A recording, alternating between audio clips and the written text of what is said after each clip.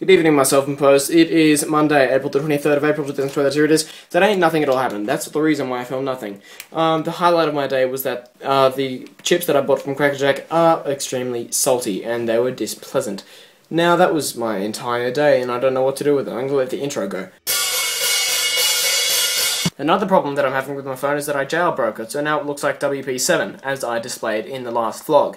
However, this makes video shooting really shit, because Windows phones don't have the little button on the screen that lets you open the camera straight from the lock screen, because they have a physical button on the side of the phone that takes you to the camera. So now I have to unlock my phone, scroll down to the camera, click the camera, wait for about 5 minutes for the camera to load, click the shutter button, and then wait for another, say about another minute of that until I actually get to start shooting. So that's incredibly painful, as opposed to iPhone, on, flick, shoot, done. Whenever I see the word epitome, I always read it as epitome. It's my birthday in a week from the day I uploaded this video.